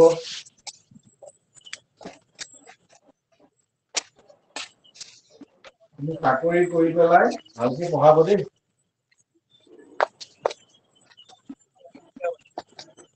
মানে আপোনালোকে মনতে ভাবি আছে হয়নে মনতে ভাবি আছে পঢ়াম ৰ চাকৰিটো পাই লওঁ ইমান দিন কষ্ট পাইছিলো প্ৰাইভেটত কৰি ইমান টেনচন লওঁগে তাত আৰাম কৰিমগে টেটৰ কাৰণে পঢ়িলো হ'ল আৰু এনেকে ক'লে বহুত ডাঙৰ কথা হ'ব দেই সৰু পোৱালিবিলাক বহুত অন্যায় হ'ব সিহঁতৰ ভালকে পঢ়াব বহুত ডাঙৰ কথা হ'ব ঠিক আছে তাৰপিছত এতিয়া এৰিয়া কি ডিফাৰেন্স ইন এটিটিউডৰ ডিফাৰেন্স গেলা যদি তেওঁ ওলালে ফটাফট আমি পাই পাই গুচি লৈ লৈ হা সৰি স্যাৰ মোৰ আচ্ছা আচ্ছা ডিফাৰেন্স ইন এটিটিউড এতিয়া এটিটিউড মানে কি বাৰু কোনে ক'ব এটিটিউড মানে কি কওকচোন কোনোবাই মানে ইগো আৰু আমি যে কওঁ তাৰ এটিটিউডটো ভাল নহয় এটিটিউড মানে কিনো এডুকেশ্যনত কি বুজা সাইকোলজিত এটিটিউড বুলিলে কি বুজা যায় কওকচোন স্যার মুডি স্যার অলপ আচ্ছা একচুয়ালি আমি এটিটিউড বুলি তেনেকেই বুজো যে তাৰ এটিটিউডটো চা আচলতে এটিটিউড মানে সেই মুডটোক নুবুজায় জেনেৰেলি এটিটিউডটো মানে হৈছে মানুহৰ যিটো মানে হেৰি আৰু যিটো মানে ৱে অফ মানে স্যাৰ মানুহক লৈ ধাৰণা আৰু মনোভাৱ বেলেগ মানুহৰ ধাৰণা বেলেগ মানুহৰ এটা মানে বস্তু এটাৰ ওপৰত মানুহৰ যিটো এটা কনচেপ্ট এটা মানে কি কয় এইটো পাৰচেপশ্যন বুলি ক'ব পাৰে এজন মানুহৰ এটা বস্তুৰ ওপৰত যিটো মানে এক্সপ্ৰেছন সেইটো হৈছে এটিটিউড এতিয়া সব মানুহৰ এটিটিউড বেলেগ এটিটিউডেল ডিফাৰেন্স আছে নে নাই প্ৰত্যেক মানুহৰ ডিফাৰেন্স বেলেগ এই এটিটিউডৰ যিটো ডিফাৰেন্স এইটো আমাৰ ইণ্ডিভিজুৱেল ডিফাৰেন্সৰ কাৰণে হয় এতিয়া মোৰ এটিটিউড ক্ৰিকেটৰ ওপৰত মোৰ এটিটিউডটো কি আই এম নট ইণ্টাৰেষ্টেড ফুটবলৰ ওপৰত মোৰ এটিটিউড কি আই এম নট ইণ্টাৰেষ্টেড ভলীবলৰ ওপৰত মোৰ এটিটিউডটো কি আই এম ইণ্টাৰেষ্টেড ফেশ্বনৰ ওপৰত মোৰ ইণ্টাৰেষ্টেড কি আই এম ইণ্টাৰেষ্টেড tour,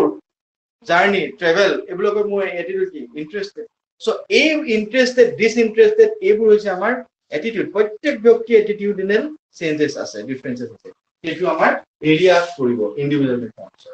তাৰ পিছত ইন্টাৰেষ্ট আৰু এটিটিউডৰ মাজত ডিফাৰেন্স এটাই ইন্টাৰেষ্টটো কি হয় ইন্টাৰনেল হয়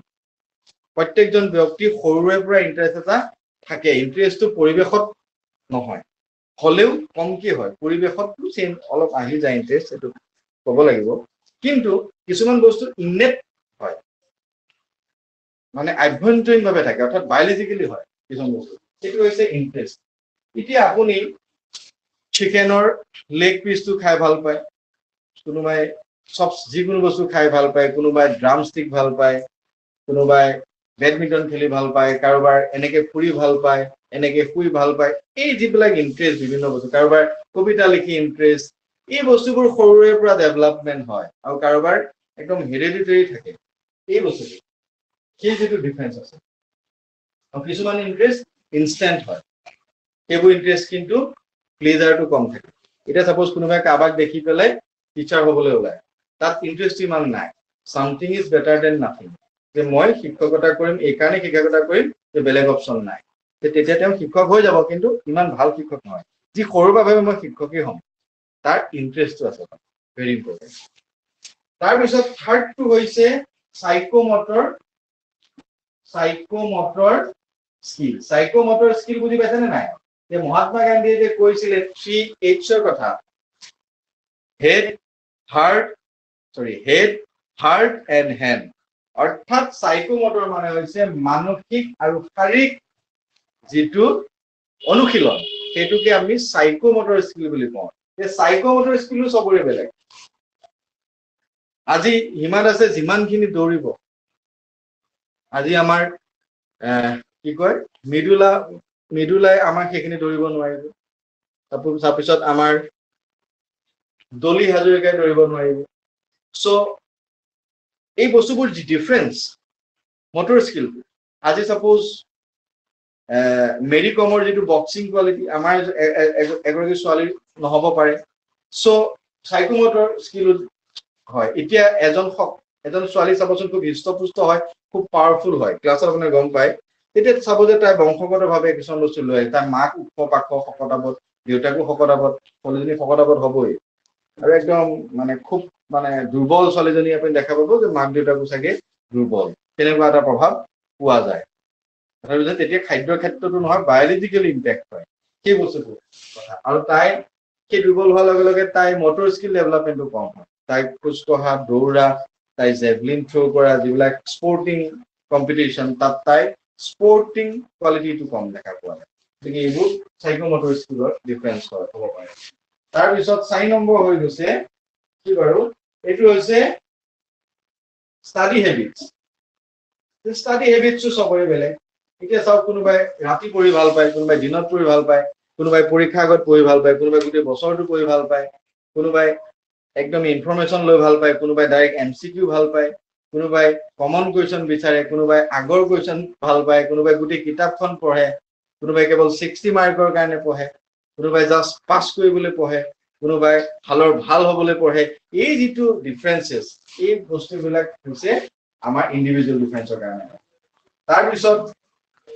সেলফ কনচেপ্ট এটা থাকে চবৰে, এইটো ভেৰি ইম্পৰ্টেণ্ট দেই, সেলফ কনচেপ্ট। এই বস্তুটো চবৰে ধাৰণা থাকে। এতিয়া সৰু কথা এটা আপোনাক ক'লে নিজে আপুনি ভাবিলে, মই মানে টেটটো যোৱাবাৰ মই এইকাৰণে নাপালো, চাগে মই এনেকুৱা কৰিলো সেইকাৰণে নাপালো, আৰু আগতে মোৰ চাগে ৰিজাল্টটো ইমান ভাল হৈছিলে এইকাৰণে ভাল হৈছিল, মই এনেকুৱা কৰিলো। এটা থিংকিং থাকে। আপুনি টাউনলৈ ওলাই আহিছে, দেখা পাইছে দোকানবোৰ খুব ভাল হৈছে, আৰু বস্তুৰ দাম বাঢ়িছে, যে লকডাউনৰ কাৰণে দাম বাঢ়িছে, আমি চিম্পলি এটা কনচেপ্ট বনাই লওঁ আৰু তাতকে আমি গভীৰলৈ নাযাওঁ। তেলৰ দাম বাঢ়িছে, চৰকাৰখনক গালি পাৰিলো, ৰাস্তা বনোৱা নাই, চৰকাৰখনৰ কথা ভাবিলো, বা আজি কাপোৰৰ দাম ইমান বাঢ়িল, কিবা দাম ইমান, আমি এনেই এটা ভাবি লওঁ এনেকুৱা হৈছে, যে আমাৰ আজি নদীখন কিয় বাঢ়িছে, বৰষুণ পৰিছে। এই যিটো সৰু যিটো সেলফ কনচেপ্ট, এই সেলফ কনচেপ্টটো বেলেগ। আপুনি আপোনাৰ লগৰজনক সুধিবচোন যে তাৰ আগত বেমাৰ হৈছিলে, তাৰ কাৰণে সি ক্ষীণাইছিলে বুলি ক'ব, তাৰ কাৰণে তাৰ আজিও প্ৰব্লেম বুলি কয়, আৰু কোনোবাই কয়, আপোনাৰ নিজে গম পায়, লগৰ ছোৱালী শকত ক'বচোন আগতে ইমান ক্ষীণ আছিল, তাই ক'ব তাই বেমাৰ হৈছে, মই খুব চেলাইন লৈছিলো, ভালকে কৈছো, তেতিয়া পৰাই মই শকত। সেইটো সেলফ কনচেপ্ট। তেওঁক আপুনি জিন্দগীত কৈ আপুনি তেওঁৰ মনত ভাবিয়ে ল'লে মই এইকাৰণে শকত হ'লো, তেতিয়া পৰাই শকত হ'লো, তেওঁ ভাবি ল'ব খুব ভাল বস্তু খাইছিলো, তেতিয়া পৰাই শকত হ'লো। বা বৰষুণ পৰাৰ কাৰণে নদীখনত বানপানীৰ সৃষ্টি হৈছে, নদীৰ পানী বাঢ়িছে। এই যিবিলাক self concept বা আমি ভাবি ললো এতিয়া ৰাতি 12টাত বাহিৰলৈ কিন্তু ইম্পেক্ট ঘৰৰ মানুহে কয় বাহিৰৰ বস্তু ওলাই ডাঙৰ গছৰ তললৈ যাব নালাগে নামঘৰত গান নোধোৱাকৈ সোমাব নাপায় মন্দিৰত গান নোধোৱাকৈ সোমাব নাপায় সো এইবিলাক আমাৰ এটা সেলফ কনসেপ্ট ভগৱান থাকাটো existence of God is a self concept existence of all the heroes and goddesses gods angels 33 crore angels and the goddesses their existence is a self concept এই সকলোবোৰ প্ৰত্যেকজন ব্যক্তিৰ বেলেগ পূজা কৰা ভগৱান চিন্তা ধাৰণা সাংস্কৃতিক ভাৱ ইন্টেলিজেন্স সকলোবোৰ বেলেগ এই সকলোবোৰ সামৰি কিন্তু আমাৰ কি হৈছে ইন্ডিভিজুৱেল ডিফাৰেন্সৰ এৰিয়া এতিয়া হওক প্ৰভিজন এতিয়া কি প্ৰভিজন আছে স্কুলত আমি ইন্ডিভিজুৱেল ডিফাৰেন্সৰ কি প্ৰভিজন আছে মই আগতে আপোনালোকক কৈছো টেটত আহিছিলে 2019 12 সবতে আহে যে এজন শিশুৱে মেথছ যেতিয়া কৰি আছিলে মেথছ কৰি থাকোতে তেওঁ ইংলিছ মেথছ নকৰি পেলাই তেওঁ ইংলিছ কৰি আছে সেই শিক্ষকজনে তেতিয়া ছাত্ৰজনক অপচন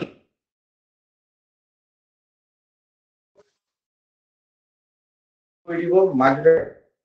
শিক্ষকক মাতিব নে তাক বুজাই ক'ব গ্ৰামাৰ কৰিব সকলোৱে ভালকে শুনিছো আৰু কাইলৈ পৰা ইংৰাজী গ্ৰামাৰ শিকিম বেলেগ এটা ক্লাছত আজি আমি মেথছ কৰি লওঁ it is the way of motivation তই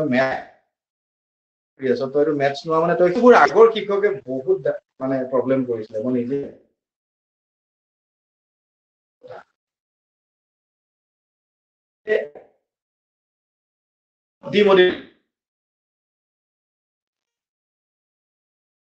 যদি কিবা অকণমান কমজুৰি হয় একোৱে কাম নাই ট্ৰেইন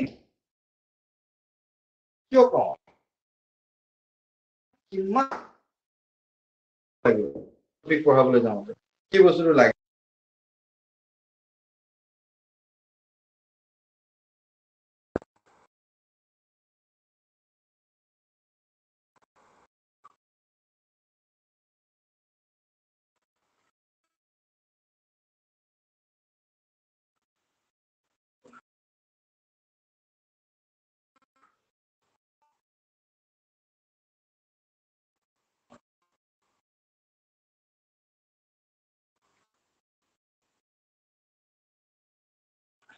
এতিয়া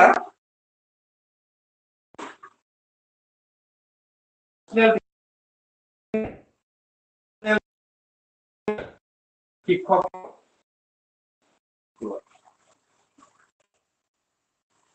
তাৰ এতিয়া এলবাৰ্ট আইনষ্টাইনক মেছাকে কেতিয়া হৈছিলে এই যুদ্ধখন কোন চনত হৈছিলে নাজানাৰ কাৰণে ক্লাছৰ পৰা বাহিৰ কৰি দিছিলে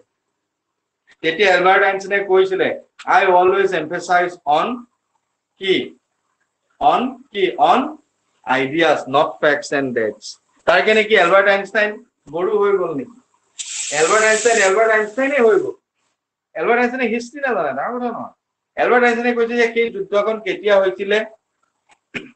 কিমান মানুহ মৰিছিলে সেইটো মোৰ ইন্টেনশন নহয় মোৰ ইন্টেনশন হৈছে সেই যুদ্ধখন কিয় হৈছিলে কি কাৰণৰ কাৰণে যুদ্ধ হ'বলৈ হ'ল সেইটোৱে মোক লাগে সেইটো হৈছে আইডিয়া সেইটো হৈছে main region logical region behind the war এতিয়া মহাত্মা গান্ধী কিমান চনত মৰিছিলে মহাত্মা গান্ধী কিমান চনত জন্ম হৈছিল মহাত্মা গান্ধী কিমান চনত ভাৰতলৈ আহিছিল এইবোৰ আপুনি পেৰত হাতৰ নিচিনা ফলকে আপুনি কৈ আছে it doesn't mean that you are a intelligent child আপুনি কৰবাত ডাঙৰ ডাঙৰ কোটেশন লিখি দিছে কোনোবাই স্বামী বিবেকানন্দই কৈছে বুলি আপুনি ধুনীয়া ধুনীয়া আনসাৰ লিখিছে it doesn't mean that you are a good student আপুনি এটা নিজা চিন্তা থাকিব আপুনি স্বামী বিবেকানন্দৰ যি লজিক স্বামী বিবেকানন্দৰ যি আধ্যাত্মিক দৰ্শন স্বামী বিবেকানন্দৰ যি সুদূৰ প্ৰসাৰী ফাৰ সাইটেড যি লজিক সেইবোৰ আপুনি কেনে ধৰণে লৈছে স্বামী বিবেকানন্দৰ দৰ্শন কি সেইবোৰহে আচলতে আন্ডাৰষ্টেণ্ডিং বা সেইবোৰহে আচলতে কি কৰে এজন ব্যক্তি মানে ৰিচ কৰি তোলে কিমান চনত ভাৰত স্বাধীন হৈছিল ডাঙৰ কথা নহয় মহাত্মা গান্ধী কিমান চনত মৰিছিলে জন্ম ডাঙৰ কথা নহয় মহাত্মা গান্ধীৰ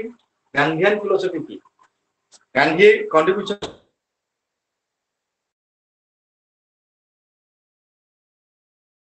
কৰিছে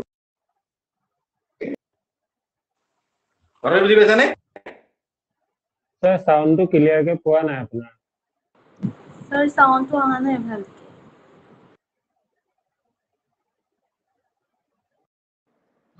চাউণ্ডটো অহা নাই স্যাৰ স্যাৰ চাউণ্ডটো অহা নাই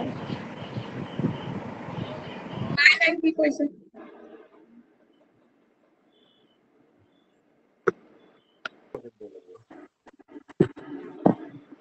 আৰু কাৰিকুলামটো এডজাষ্ট কৰিব লাগিব এডজাষ্টিং ইন কাৰিকুলাম অৰ্থাৎ যদি দেখা পাইছে ইয়াত 50% ষ্টুডেন্টছে যে ইয়াত কি কাৰিকুলাম ভাল পায় কিছুমান এনেকুৱা ধৰণৰ বস্তু ভাল পায় যিবোৰ সিহঁতৰ এতিয়া আপুনি কাৰ্বি আংলং বা ডিমা হাছাও অঞ্চলত আমাৰ ডিমাচা কাৰ্বি বুঢ়াবিলাকৰ মাজত কি হয় সিহঁতৰ স্পৰ্টিং কোৱালিটিটো যথেষ্ট বেছি হয় গতিকে যে স্পৰ্টিং কোৱালিটি বেছি গতিকে তাত এটা স্পৰ্টছ ৰিলেটেড কো কাৰিকুলাৰ দিব পৰা যায় নেকি এই চিন্তা এইটো এটা প্ৰভিজন হ'ব পাৰে ইণ্ডিভিজুৱেল ডিফাৰেন্সত সিহঁতক ষ্টেডিয়ামত প্ৰেক্টিছ কৰাব পৰা যায় নেকি সিহঁতক জাম্পিঙৰ এটা অনুশীলন দিয়াব পৰা যায় নেকি এটা ৱৰ্কশ্বপ কৰাব পৰা যায় নেকি সেইটো ভেৰি ইম্পৰ্টেণ্ট তেনেকুৱা ধৰণৰ কথা হা তাৰপিছত হৈ গৈছে টিচিং মেথড কোনোবা এটা ল'ৰাই ভেৰি ইম্পৰ্টেণ্ট হা টিচিং মেথড যে দেখা পাইছে 50% ষ্টুডেণ্টে মেথছ বুজি পোৱা নাই গতিকে শিক্ষকজনে লগে লগে তেওঁ মেথছ পঢ়োৱা ষ্টাইলটো চেঞ্জ কৰিব ইংলিছ পঢ়োৱা শিক্ষকজনে ইংলিছ টিচিং ষ্টাইলটো চেঞ্জ কৰিব এইটো হৈছে ভেৰিয়েশ্যন অফ টিচিং মেথড কোনোবাই ডাইৰেক্ট মেথড কৰি আছে তেওঁ লগে লগে বাইলিংগুৱেল কৰিব কোনোবাই বাইলিংগুৱেল কৰি আছে তেওঁ লগে লগে ৱেষ্টাৰ মেথড কৰিব কোনোবাই অডিঅ' লিংগুৱেল কৰিব এই এনেকৈ চেঞ্জ কৰিব কোনোবাই TLM বেছিকৈ ইউজ কৰিব তাৰপিছত ৰিমেডিয়েল ক্লাছ ল'ব এই ধৰণে ইণ্ডিভিজুৱেল দেখা পাইছে এইখিনি ল'ৰা ছোৱালী অলপ লেংগুইষ্টিক প্ৰব্লেম আছে সিহঁতক ৰিমেডিয়েল ক্লাছ ল'ব অলপ আপগ্ৰেড কৰিবৰ কাৰণে তেনেকুৱা ধৰণৰ শিক্ষকৰ নিজা কৌশল থাকিব সেইটো ভেৰি ইম্পৰ্টেণ্ট তাৰপিছত এতিয়া আৰু এটা বেলেগ এছপেক্টত যথেষ্ট ধৰণে প্ৰভাৱিত কৰে সেইটো হৈছে কি হয় ডিফাৰেন্স ইন ইণ্টেলিজেন্স যে ইণ্টেলিজেন্সৰ ক্ষেত্ৰত কি প্ৰভাৱ আপোনালোকে গম পায় ইণ্টেলিজেন্সটো আমাৰ আটাইতকৈ ইম্পৰ্টেণ্ট যে ইণ্টেলিজেন্সটো জুখিব পাৰে আজিকালি আপোনালোকে আমাৰ যদি গুৱাহাটীত ডাউনটাউন হস্পিটেললৈ যায় তাত আপোনালোকে নিজৰ IQ-টো চাই আহিব পাৰে কিন্তু একচুৱেলি প্ৰেছক্ৰিপশ্যন লাগে IQ মানে বুজি পাইছেনে আমাৰ যিটো বৌদ্ধিক যিটো আমাৰ বুদ্ধাংক আমাৰ যিটো বৌদ্ধিক যিটো আমাৰ যিটো মানে ক্ষমতা এই ক্ষমতাটো আপোনালোকে নিজে গৈ পেলাই নিজে ডাউনটাউনত জুখি আহিব পাৰে আপোনালোকে জানে নাজানে কথাটো বহুতে গম নাপাই চাগে জানেনে আমাৰ গুৱাহাটীত ডাউনটাউনত বৰ্তমান IQ জোখা যন্ত্ৰ আছে অৰ্থাৎ এই IQ-টো যোগেদি আপুনি গম পাব আপুনি টেট পাবনে নাই আপুনি APSC পাবনে নাই কিন্তু এইটো সবকে নিদিয়ে বাৰু কিন্তু আমাৰ নিজৰ নিজৰ IQ-টো আমি লিখিব পাওঁ কিন্তু IQ-টো সঁচা কথা পৰিৱেশৰ দ্বাৰা নহয় কিছু বস্তু আমি বংশ আমাৰ মা দেউতা ককা খুৰা মামা হয়নে তেওঁলোকৰ পৰা আমি এইটো কঢ়িয়াই আনো এইটো সঁচা কথা একদম সঁচা কথা সেই IQ-টো আমাৰ যিটো আমাৰ যিটো ইণ্টেলিজেন্ট আমি কোটেন্ট বুলি কওঁ এই IQ-টো IQ ইণ্টেলিজেন্ট কোটেন্টটো আমি মেণ্টেল এজ ডিভাইডেড বাই ক্ৰনলজি